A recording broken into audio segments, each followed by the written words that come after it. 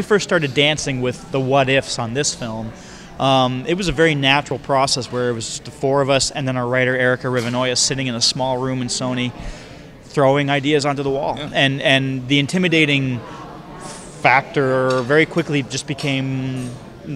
It just kind of went away as we just started playing and did what we always done. You know, you start with things of like, well, what would I want to see? What evolution of character or environment? What if we went this way? What if we went that way? And then, what is the story? What's the the emotional story that we can weave in that?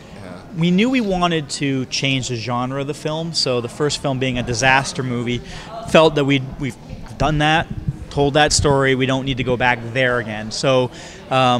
While we were making Cloudy 1, we had a whole ending, which was a monster movie ending, with this zombie food attacking the citizens of Swallow Falls and a giant food Flint monster. was battling a giant food head that was trying to protect the machine. And it was offering him meat girls and like, we can rule the world. Yeah, and, it had a donut eyeball and bacon lips. And the movie was 2.5 hours long, and the executives said no, no. So that was all on the floor, and so we were like, well, what if we did that? Like, we didn't have room for it in Cloudy 1, but what if we started there? So the idea of a monster movie became real exciting to us, and I think as far as like the Flint story, we had sort of taking him emotionally to being like a 14-year-old kid. Like, he's kissed a girl, he's got friends now, he's sort of established in his community. We wanted to scatter that and give him an opportunity to not be the weirdo. What happens to the guy who's like the only guy with a lab coat? What happens when he ends up in a place where everybody's got a lab coat? And he's actually has an opportunity to meet one of his heroes and to learn from a great inventor. What happens to that guy, and how does he keep his friends who he loves so much as he goes through that story? So it's kind of like Can't Buy Me Teen Wolf. We always think of 3D as like looking into the shoebox, like looking into the screen rather than things like coming out at you.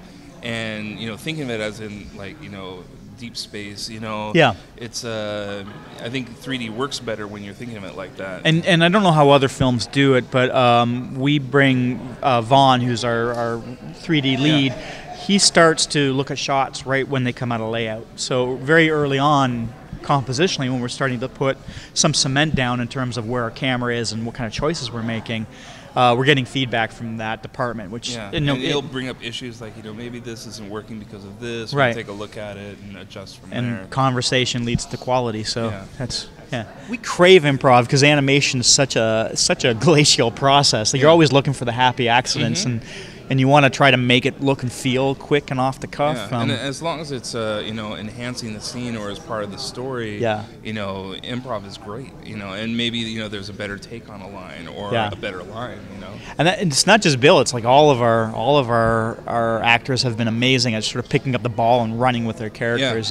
James Caan singing with the pickles and just James Caan sings with pickles. He sings with pickles, a shanty. Wrote a pickle shanty and played some harmonica on it and brought it in. And at first he started doing it in an Irish accent because he was like, well, Tim Lockwood, he might be Irish. And it was like, okay, but now it no longer sounds like Tim. And it actually took him a while, and he had to like go back to just speaking like Tim. It's like something broke in the brain. Yeah, it's like got stuck in a groove. But he sings this pickle shanty along with these pickles, and it's really funny. And Terry Crews has stepped into the role of Earl. Mr. T, for whatever reason, did not return, and Terry Crews is doing a great job as Earl. Oh, he's fantastic, How did you guys feel with the loss of Mr. T? Well, being fans of Mr. T, it was a little bit sad that he wasn't returning, but Terry Crews has... When he stepped into the role, it was like, wow, first time in a room with him, it's like, you can actually make your chest hair wiggle. I mean, like, I can't do it, I have to jump up and down. Right, He kind of is sort of the new modern day Mr. T. Yeah, and he's a giant cartoon character. I mean, like, he's like, and I say this because he's not around. Like, there he is. No, wrong. But I mean, like, he is so animated and so gregarious and just like out there, and he's like such a big personality. It's so fun just to be with him in the room. And also he great sense of humor. Yeah. And It's so funny. He naturally slipped into Earl. We told him, please don't do an impersonation of Mr. T, but just try to be Earl. And it was amazing how close he actually is to sounding like Mr. T. And when you look at like some of his roles, like you can tell that he's a father, and he's got what, 5 children? I think so. Yeah. So like he brings he brings a lot of what Earl has to the table just naturally, and he's got a lot of instinct towards Very loving that. father. Yeah. There's plenty of stories that we could tell after this film. Many different directions the next one could go in.